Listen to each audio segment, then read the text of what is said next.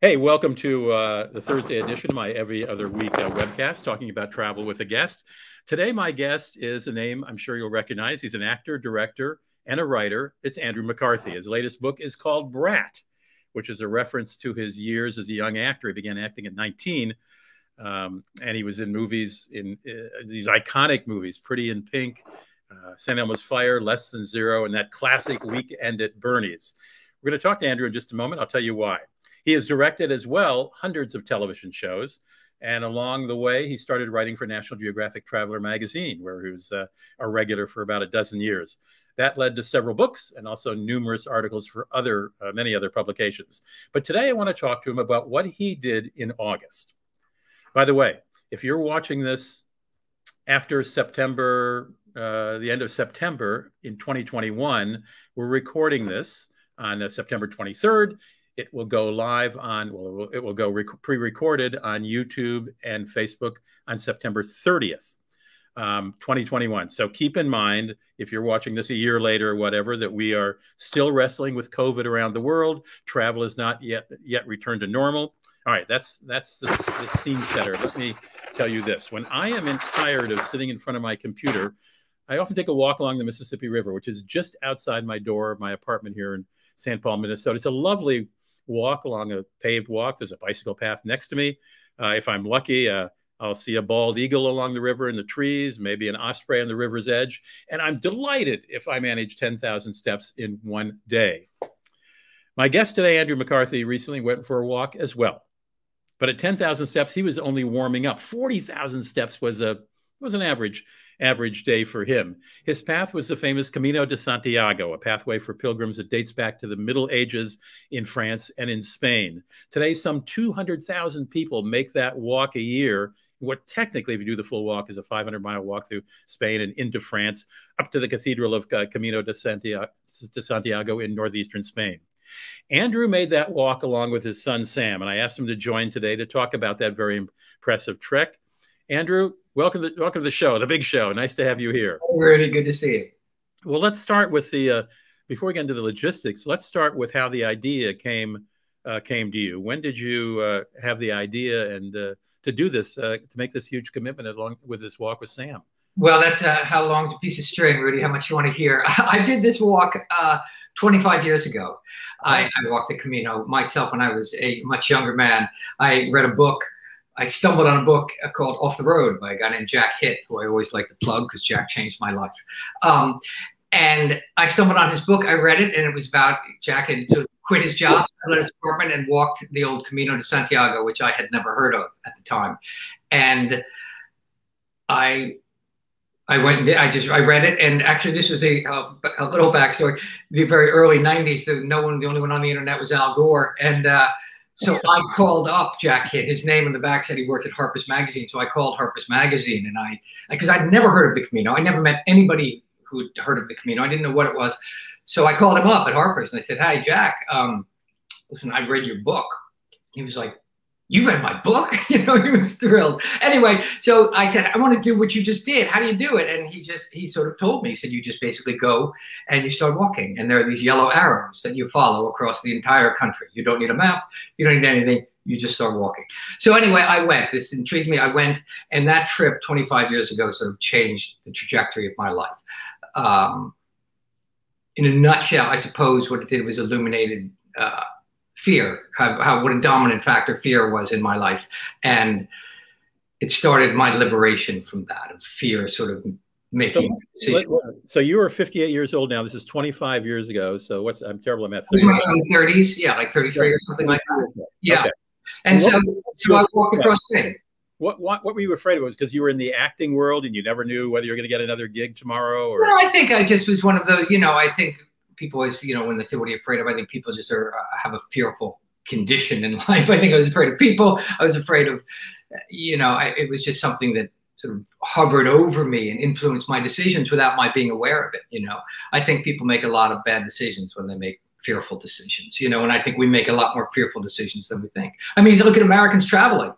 I think most Americans don't travel. How many of us have passports? You know better than like 38% or something. At the most. Half of us have used them, something like that. So, and Americans don't travel internationally, I think largely because they're afraid. True. We've been told the world's this kind of scary place, whatever. So people don't do a lot of things out of fear, and they don't. And we could convince ourselves that we're being prudent or we're being wise or we're being whatever, when really it's fear motivating us. And so it was illuminated to me that. So at least when I was making my decisions, I started to learn that fear was the motivating force, and then I could decide whether I wanted to be dominated by that or let fear make my choice or not. Anyway, so I walked across Spain. It changed my life, and I always thought I'm going to do that again someday.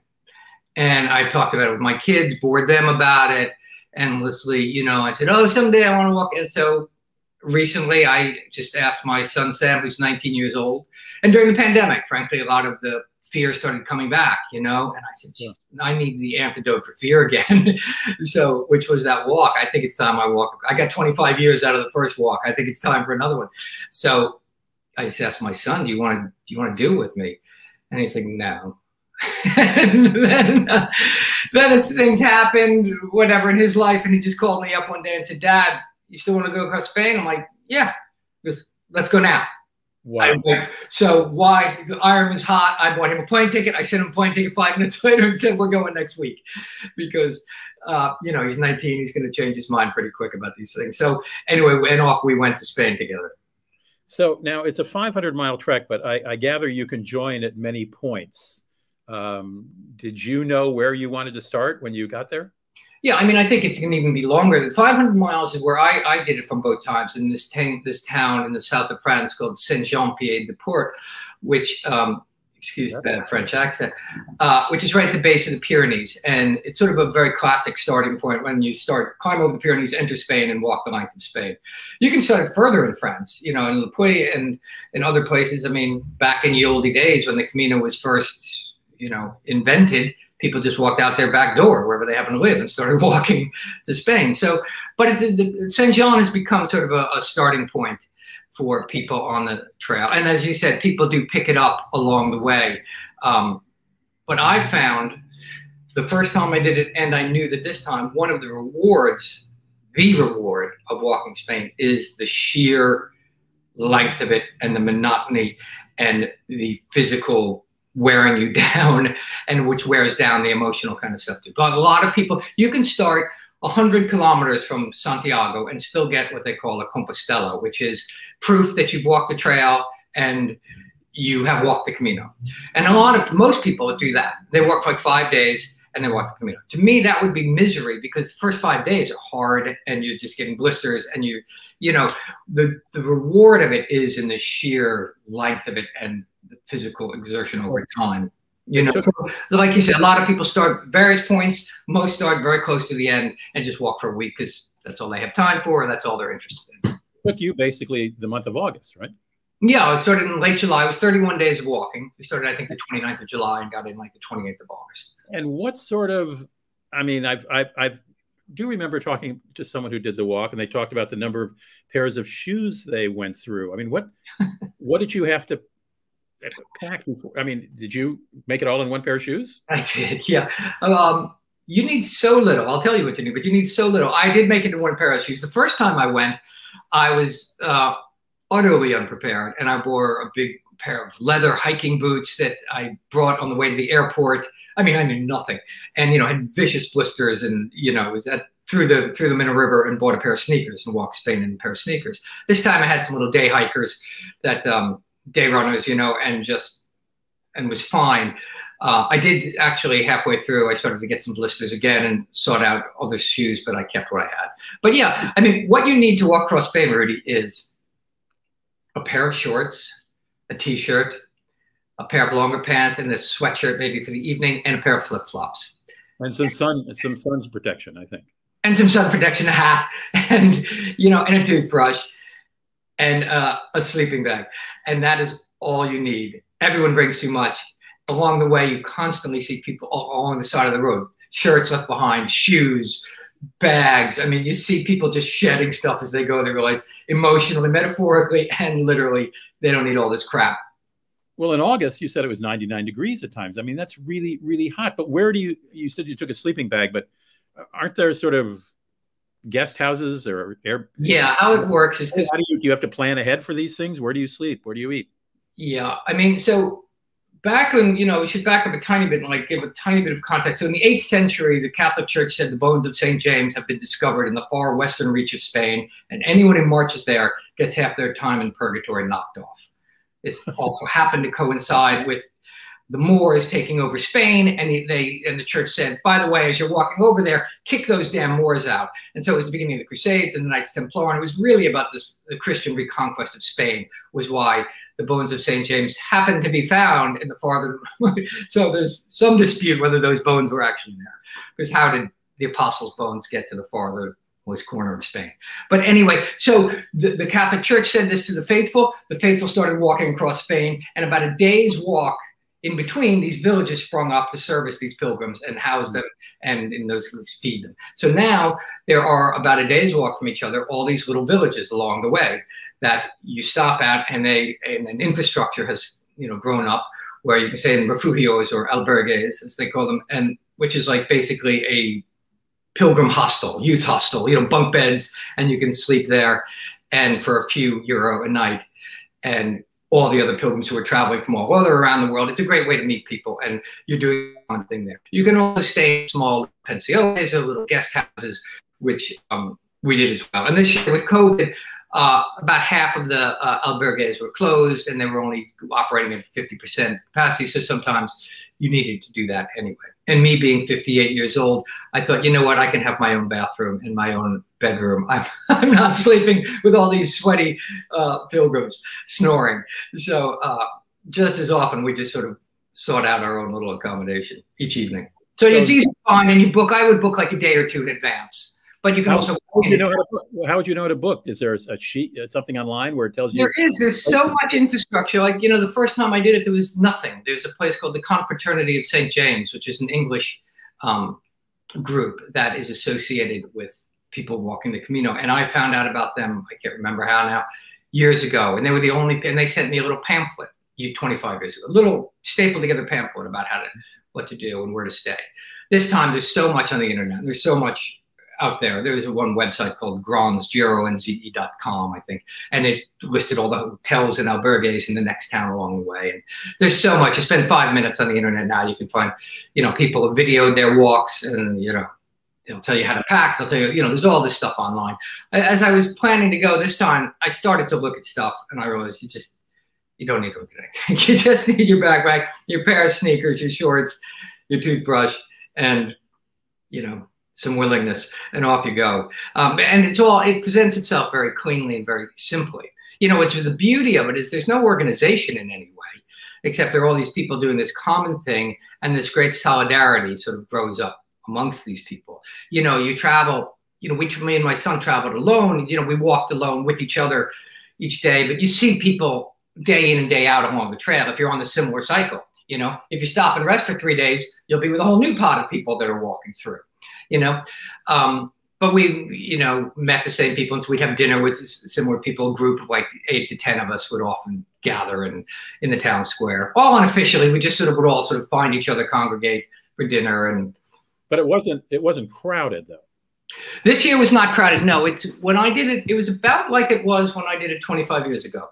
Well, it's probably more crowded this year, but they're operating about a third capacity for the Camino of what it usually is, I was told. Is that because they're controlling it, or just because? No, they're not controlled, just because of COVID. Just because of COVID, people staying home. And frankly, it's the perfect COVID activity because you're outside all day long. Sure. You're in the middle of nowhere. So you did 500 miles, 40K steps. You often walk 15 to 20 miles a day. You said on, by the way, if you would like to see the photos, so this is what it looks like. This is what it looks like. That's part of what it looks like. Yeah, that's one of the more uninteresting parts. But yeah. But did it ever rain? Did it get muddy? It only rained on the second day when we were up in the Pyrenees. It rained, but in August, it doesn't rain much in Spain. Yeah. It only rained on us one day. Okay. Let me tell the folks who are watching, if you would like to see almost a day-by-day account of Andrew and Sam's walk, go to Andrew McCarthy on Instagram, and almost every day he posted a picture. And I post every day. I didn't plan to, but then people then I just started to, and it just sort of. No, I think it was great. Well, what I like the nice twist you had is that you talked about what you talked about with Sam that day. You talked about Kanye, rage, high fashion, Shakespeare, marijuana, fame, keto diets, Coke in a bottle versus a can, peanut M&Ms versus plain. Apparently you like plain. Dating. Peanut. I'm all about the peanut, Rudy. Oh, you like the peanut. I'm sorry. Hobbits, tattoos, skydiving. So in Andrew's very short Instagram posts, say, you know, we're day so-and-so, we walked this many miles today or this many steps, and this is what we talked about, which was really interesting. I saw no sign in your Instagram posts of any conflict with Sam or Sam's conflict with you. We're a father and son. There was conflict every day. Mostly the conflict was and existed was, Sam, get the F out of bed. We got to go. That was our conflict. Every morning, once we got out the door, we were great. But every morning there was get out of bed because Sam would sleep. And you can't in Spain in August walk in 2 p.m. heat. It's just scorching. And so you want to be where you're going by then. And we, you know, so that was our daily battle, was getting on the road. But what time did you like to get on the road? I mean, if I were alone, I would have gotten on the road at 6:37 in the morning. Most pilgrims start very early because it's beautiful dawn walking, beautiful. And, you know, you're there where you're going 6, 7 hours later. So you're there early afternoon. You go in, you sort of find where you're staying. You take a nap. You know, you put your feet up, rub your cream on your feet, get a bite to eat, and suddenly it's sort of dinner time, you're meeting with people. So your afternoons are sort of recovering and at leisure and exploring whatever town you happen to be in. So how many hours did you actually walk to get in 40,000 steps a day? You know, you're walking 6, 7, 8 hours. With a lunch break?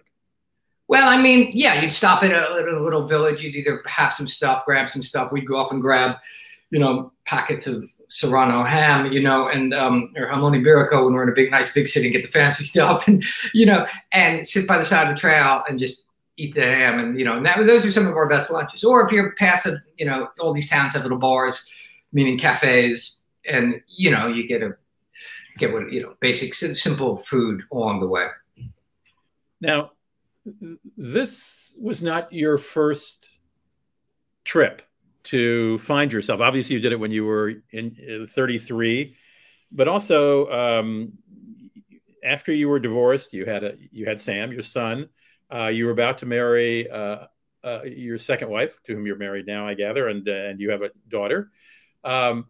Before you married, you were betwixt and between, if I can generalize. You wound up writing a book called The Longest Way Home, and you just decided, you told your fiance, you needed, well, there's the subtitle, One Man's Quest for the Courage to Settle Down. You decided you had to hit the road to get to know yourself better or to be sure of what you were doing.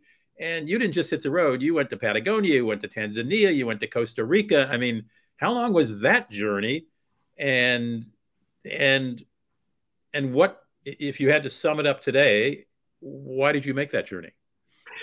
Well, in fairness, that those journeys were I think there's 6 or 7 in the book. That I was actively very much engaged in travel writing a lot at those times. So I was on assignment for various magazines to go to these places, and it was, yes, I was getting married, and I was perfectly happy to be getting married and excited to be getting married. But what I was wrestling with, and what I've wrestled with my whole life, is, and that journey helped illuminate that, which I'll get to, was, how do we reconcile our need to be alone and singular and have close sort of intimacy and communion with another person? And they seem completely incompatible. And, you know, I think the answer is that, you know, they are utterly incompatible and we do it anyway. And so it was me wrestling with this idea of how do I, you know, because I have found myself while I'm on the road. You know, the further from home I am, often the closer to myself I feel. And I've discovered who I am. You know, I was a terrible student in school. The road has sort of been, traveling has been my university. You know, I've learned so much about who I am and how I fit in the world and how I feel about things while I'm traveling. And so that's why I sort of stumbled into travel writing. It's why I keep traveling. It really illuminates who I am to myself. And I think, you know, I am, like people often say, the better version of myself when I'm on the road. I think a lot of people feel that way. Is it fair to say your walk on the Camino de Santiago was about father and son as opposed to religious reasons? Oh, it was absolutely. It was secular completely. It was because my son is 19 years old. He's sort of he's starting his life. you know, my relationship with my dad kind of ended by the time when I was about 19. I left, and that was really, our relationship was just basically over. I would like to, I've been actively wanting to figure out how do we transition into an adult relationship where I'm not parenting you hard, like get out of bed, Sam, and how do we communicate on an adult sort of mature level? Well, I am, you know, if my goal as a parent, I think, is that kind of go, I'm right here behind you. I would like to be like a backstop in baseball. I'm right here behind you. You turn around and look, I'm right here. Go out into the world and I'll be right here waiting. Or if you need me, I'm right here. And to feel like there's that kind of support behind one. And I thought if I can have that relationship with my adult children, then my life as a parent will have been a success, you know? And so, like I said, I had my parent relationship, my dad vanished at that age to never be sort of rekindled. And so as my son is transitioning to his own adult life, I wanted to go, we're going to do this together and let's figure out how we be two grown people walking across this, you know, and Sam starts to have insights that I wouldn't have. And, you know, that's why I love talking. You know, one of the beauties of it was we had the time. You know, usually when you get your son, it's like, okay, so what's going on? You know, you got 10 minutes and they're gone. They're out the door, you know. And I knew we had the time, you know. And my son is such that it's difficult to get him to sit down and have a chat. But you get my son moving physically and he'll start talking. And so I thought the Camino was the perfect way. We just start walking and he starts talking and start musing the way you do when you walk. And then something comes up and just getting to know each other on a man-to-man kind of way, you know, and that has, you know, to me, I'm going to start crying. It was a beautiful thing. You know? I am tearing up here a little. So it was a great success. I mean, it was a powerful, beautiful experience. Yes, I was thinking of a rousing success, and it was to me a beautiful experience. I mean, I think Sam was equally had a, you know, at the beginning he was like day 2, he was like, Dad, what is the point of this? And by, you know, and he wasn't being facetious. And he asked, you know, and on the 3rd day, he went to Pamplona, which is one of the several sort of wonderful cities you come to along the way in northern Spain, and where they do the running of bulls. And as we're walking in, I got a little insight into this. Dad, is there an airport in Pamplona? And I'm like, okay. Exit strategy already, huh? Yeah. But, you know, by the end, he said, as we came home, he said, doing the Camino is the only 10 out of 10 thing I've ever done in my life. Wow. So, I mean, you know, that's a beautiful thing for me to hear, you know. It is. So when he first said you in the 2nd day, what's this? Why are we doing this? Did you say, oh, well, son, it's so, you know, you and I can get to know each other better? And I mean, did you give him that platitude or? Oh, I talked to him, you know, as I'm parenting him hard at home about pick that up, don't leave it for us to pick up. You know, I said, Sam, I would like our relationship to evolve beyond this and to have a mature relationship. So, yeah, yes. I mean, that was sort of, I guess, did we discuss it? Sure. We discussed everything. We discussed my divorce from his mother and what that made him feel, you know, things we'd never really discussed before, you know. And, you know, the beauty of that, again, was that there was time to just not have a conversation. There was time to sort of, the way one does, talk about something, sit with it, digest it. Next day, come back to it a little bit. Go, you know, but it did make me think that, you know, in the way we do when we have a discussion with someone about important stuff and silly stuff like Coca-Cola and things like that, but important stuff where it digests and then the next day you circle back and go, I had another thought on that, and that kind of stuff. And having the walk in common. Walking is a powerful thing, as you know, and the rhythm of walking and walking together with someone, that rhythm, you know, what's that great Greek line, you know, it is solved by walking, and all the great philosophers always talk about the import of walking and how our brain works at a walking level. And, you know, and the sheer physical wearing down, both on a metaphorical and a literal way of like the defenses fall. And you're, as I kept saying to Sam so many times, Sam, people just get tired and are going to be who they are. They'll put on their whatever for a little bit, but sooner rather than later, they're just going to be tired and be who they are. And so that's so very well put. My guest, by the way, I see your last name is not on the picture there. My guest is the actor, director, and writer Andrew McCarthy, who this August of 2021 spent about a month, almost all of August, a little July, all of August, walking the famous pilgrimage route that starts in France and ends in Spain. I still have tears in my eyes. I have a son, you know, and you're right. He lives in San Francisco. I'm in the wrong, you know, when I see him in San Francisco, I have like dinner with him, you know, and I want to get everything, and I rarely do. So I really appreciate what you did. Andrew McCarthy's talking about that walk on the Camino de Santiago. If you go to his Instagram page, you can see some of the pictures, a lot of the pictures of the walk and what they talked about and so on. How old is your daughter? My daughter is 15, and I have a 7-year-old son as well. Ah, okay. So, well, you got enough years, and you can take each of them on a long walk, can't you? Well, I didn't go, Dad. My daughter would, like, if there's not a mall in every little town, she's not going. So, my 7-year-old said he'd go with me. So I'm like, geez, I hope I'm okay in 10 years to go. But 62, right? But I presume you saw some old dogs like me out there. There were all shapes and sizes. You know, a little slower. That's all. All shapes and sizes out there, and there were a lot of older people. The closer we got, that started later.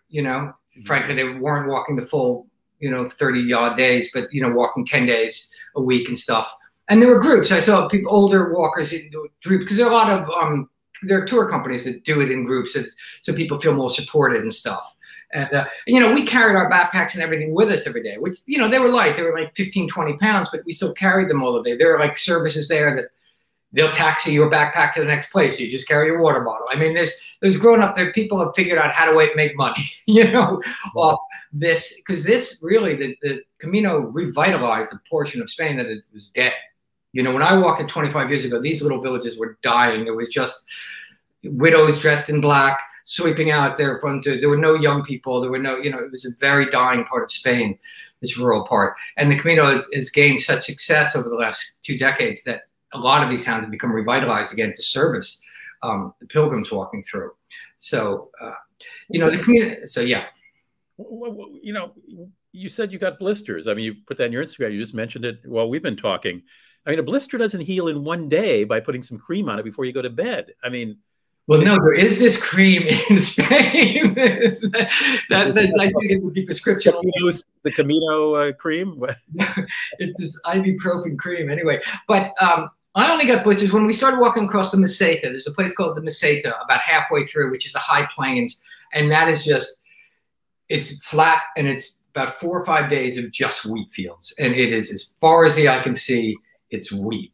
And you walk to the end of the rise, you come to the horizon, and as far as you can see, there's another field of wheat. And it drives people, and it's hot. That's where it was like 100 degrees, and there's a hot wind blowing all the time, and people kind of lose their mind at that, often.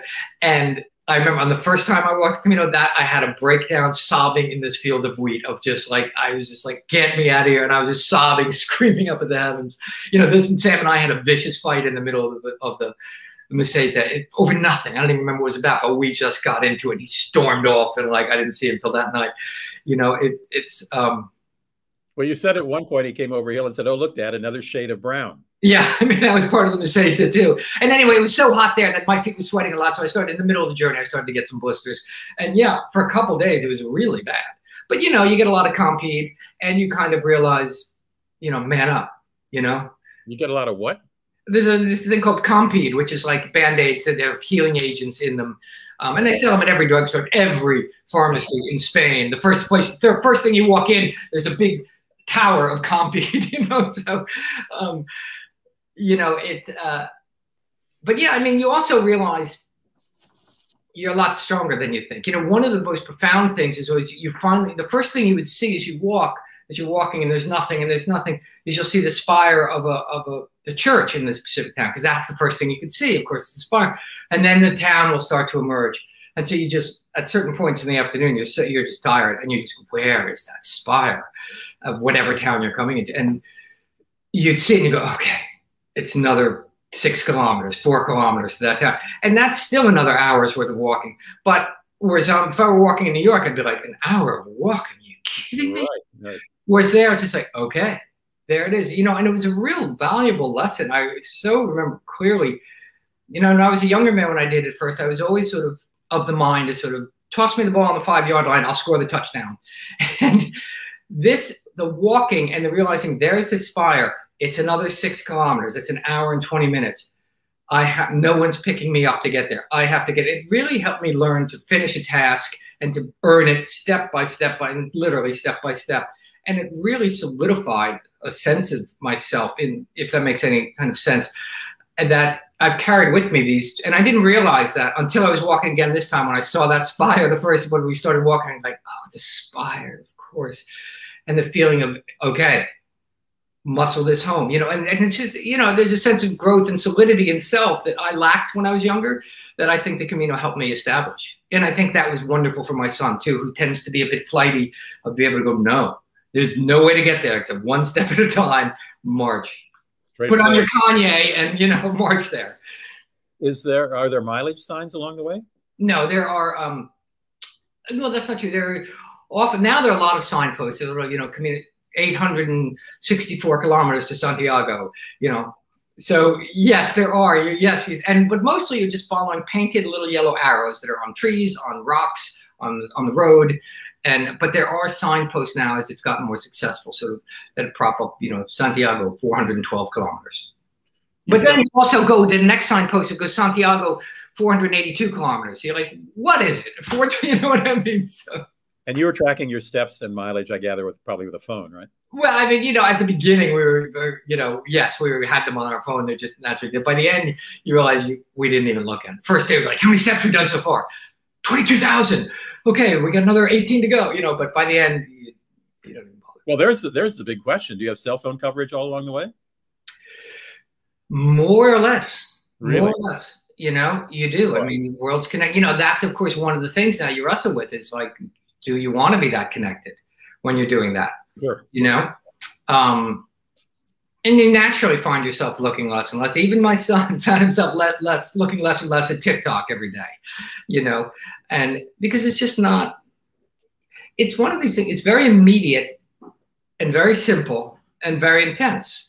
And it really takes your attention. All you're doing is getting up, putting on your shoes, making sure you got everything, and walking to the next place. And it fully occupies. You think you'll have a lot of time for all this other kind of, you know, and I guess you do, but in a certain way, it fully engages what you're doing. And because the physical demand is fairly strenuous, you're fully occupied.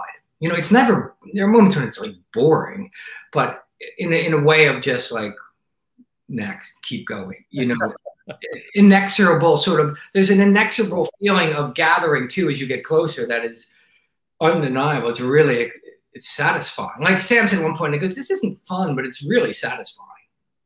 Interesting. You know? How did you celebrate when you reached when you reached touchdown? You know, as always, these things, I mean, we just hugged and I, of course, cried. But these things are always invariably anticlimactic. You know, luckily the cathedral is so beautiful when you first arrive and you stand up and you're still just buzzing. And Sam turned to me and you just, you know, there are certain things that a pilgrim normally does, you know. Tommy, excuse me, I was just saying, Tommy, do you have a picture of the cathedral there? I think I sent it to you last night. I'm not sure. It's that great big cathedral. And I think Andrew and his son are standing in front of it. Anyway, let's see if Tommy has it. He can put it up. I'm sorry to interrupt. Go ahead. No, but did you have a huge dinner? I mean, did you? No, well, we did have dinner with a bunch of the other folks that we'd walked with. Oh, good.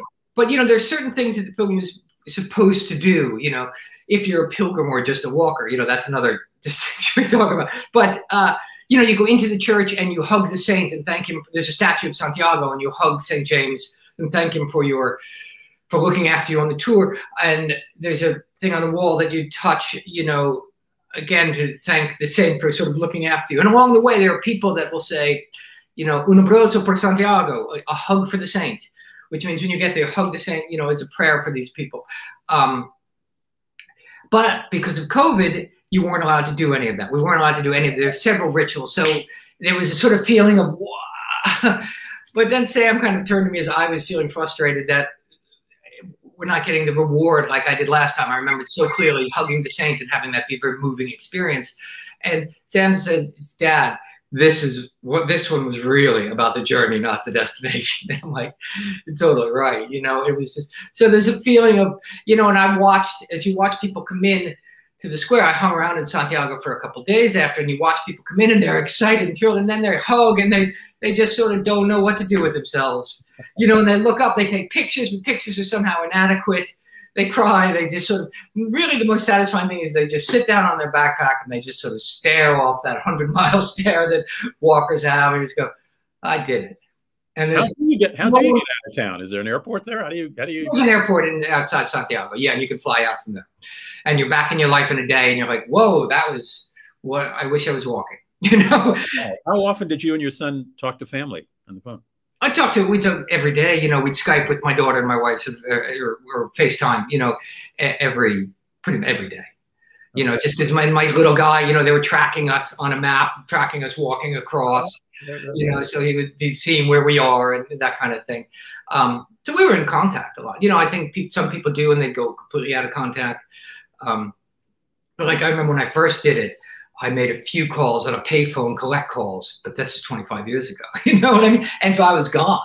Whereas this time, you know, you can actively do that, but in a certain way, it falls away in a natural way that's nice. And then there are certain things you sort of feel obliged to do, and you do them along the way. Is there a book coming? Another Longest Way Home? There is a book coming about this. Yes. I thought so. Yeah, and I just have people ask me about it in a nutshell. I always just say with the Camino, it's a weird thing because you eat bad food, you sleep in bad beds, you walk over a country that a lot of it's not that beautiful. Your bones literally ache, and yet somehow by the end of it, you've had the most extraordinary experience and go, I want to do that again. You know? Did you know you were going to write a book before you started your walk? Yes.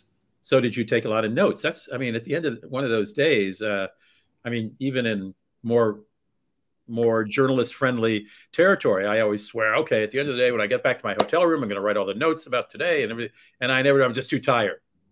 Yeah, exactly. You know, and I said exactly that and was exactly that, too tired. When I have this little moleskin notebooks and I was writing as I walked, and my writing was so bad as I'm walking, you know. Right. And I would often try and go through before, while I still remember to sort of cross that out and write legibly so that I could actually read it. But I didn't read all my notes until I came home and I realized, Jesus, I don't have any notes here. All I say is it's hot, wheat fields, you know. 22 miles, 40,000 feet. But it was interesting about just to leave it, that knowing I was going to do a book in a certain way had my brain operating with a certain level of anxiety that I wish I didn't have, frankly. Right. You didn't take a laptop then? No, I thought I might, because I would then each evening I'd write up my notes for an hour, but I did not take a laptop at the end of it because I thought I should just, you know, like whenever I'm in the field writing a story, I do that, but I do take a note, but you always just write in those little moleskin pads, and that's always been fine. But, you know, I hadn't done this big, I filled 10 pads. So, I mean, the photographs are going to help. And a lot of these things are, you know, the Camino's a slow burn. You know, like the walk itself, it's incremental. It's step by step. You know, you can't come back and figure out what you thought about it. You know what I mean? It takes a second to sort of, what was that? Right. You know? So that's my excuse anyway for not starting writing yet. Gee, I've never had that feeling that I didn't want to start writing. Well, welcome home, Andrew McCarthy, and thanks for hanging out with us for 45 minutes or so. Andrew McCarthy, director, actor. And what are you directing these days, by the way? I am doing a show called The Blacklist right now. Oh, of course. That's still airing. I'm sorry, I didn't mean it that way, but it's been on for a while. Yeah, it's still churning on. Like the Camino, it's just endless. One long slog, right? Yeah. Andrew McCarthy, you can read about his books. I would recommend all of them. Although I haven't read Brat, I'm looking forward to reading that. That's his latest book about his Brat Pack days as a young man. Didn't take any notes then, but he managed to write a book. So I think he can do this one by going to andrewmccarthy.com. Very simple, andrewmccarthy.com. I followed him on his walk on Instagram and was just blown away by the whole thing. And as a father of a grown son, I envied what he was doing. So now I'm going to start crying again. Andrew, thank you so much for joining us. Thanks, Rudy. Always a pleasure to talk to you and see you. Good luck writing the book. Thanks. I'll need it. Call me if you want to waste time and not write. All right. Thank you so much, Andrew. Thank you for joining us today. Keep in mind that this was recorded on September 23rd of 2021. We're going to post it on YouTube because it's an every 2-week thing on Thursday, September 30th, 2021. So again, I really, you know, as an old journalist, newspaper guy at the Washington Post, you know, you wrote it, it was out the next day, and then it disappeared. So this is a whole new thing where you do something like this, and then it's up on YouTube for, I don't know, beyond my lifetime. I don't know how long I keep these things up on YouTube after you pass away. But I think it's important, when we do that, when we tape this, which is 2021, and keep that in mind as you listen. So again, thanks. We'll see you again in a couple of weeks. Appreciate you. My thanks to Andrew and Tommy Danielson for producing this segment. See you again. Meanwhile, travel safely.